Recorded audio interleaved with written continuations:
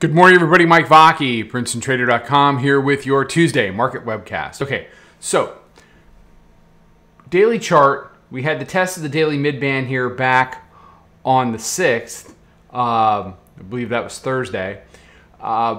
They held it nicely. They brought it back in. You got this 35.71 from back on the 3rd that needs to get taken out. If that opens up, then that really opens the door to go down and testing the lower band on the daily chart. You know, we talk about how the mini likes to trade, you know, upper band, middle band, lower band, upper band, middle band, lower band, except when you get super trendy. When you get super trendy, either the upside or the downside, so middle band, upper band, you know, rides the upper band, comes in, tests the middle, and converts here, right? We had a lower band ride, tested the middle for a couple of days. We had this rejection up at the 200, which was a big moment. That may turn out to be the moment of the fall right there. Down, lower band ride, test. So, you know, what's next? I don't walk around looking for the market to do unusual or unexpected things.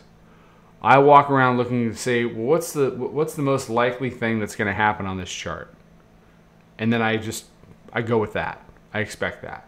What's most likely thing to happen on this chart? You take out 35.71, you deal with a lower band. Then we'll see what they have once they, you know, they've traded as low as 35.84 quarter in Globex, which is fine. They bounced it right off of the 3600 roundy yesterday, so they've already taken out the prior day low. So the most likely scenario is we continue to bleed down. Now, are we taking any position trades or swing trades or any of that complete nonsense in order, you know, to get from here to there? No, we're just going to keep trading what's in front of us. We had a couple of nice shorts yesterday. We had a nice long. You know, there's plenty of volatility in the tape, and you don't need to get all bulled up or all bared up to make it happen. Just trade what is in front of you. Respect risk, and if something isn't working, you have to take a long look at the other direction. The last thing I'll say about the daily chart is, you know, this will persist. This is session 5 now. There's going to be rippers along the way. You can be long, you can stand aside. Don't fight bear market rallies from the short side. They go farther and they last longer than people think, and they will drain your actual capital and your mental capital on the way. What do we got here? Hourly chart. So yeah, I mean, it's just steady control from the bears, right? I mean, they're doing their job. There's your middle band resistance. Daily pivot shut it down back on Friday, and they broke weekly pivot into the close. So I think breaking that weekly pivot, even though they did trade to a higher high over the course of yesterday, you know, closing below it, now holding it, although we didn't really get a real test, but that may be the best you get this week. That may be as close as you get. We'll have to see. And then just steady to the down. Just steady to the down.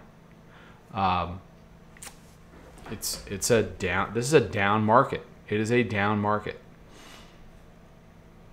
The only thing really outstanding to me on the 5-minute chart, and it's just kind of going the other way now, is the yellow line, volume weighted average price, had been pretty cooperative as resistance through the Europe session. They've just in the last 15 minutes, they've popped up over the top of it. They're trying to have it go support. So they may be getting ready to walk it back up into the open a little bit. This is the hourly mid-band. You can see it shut it down during Globex here and here. That may get another look here up at 36.13, and I'll be curious to see what happens at that point. All right, that's all I got. Everybody have a fantastic day. Be safe, be healthy, take care, trade them well. I'll talk to you tomorrow.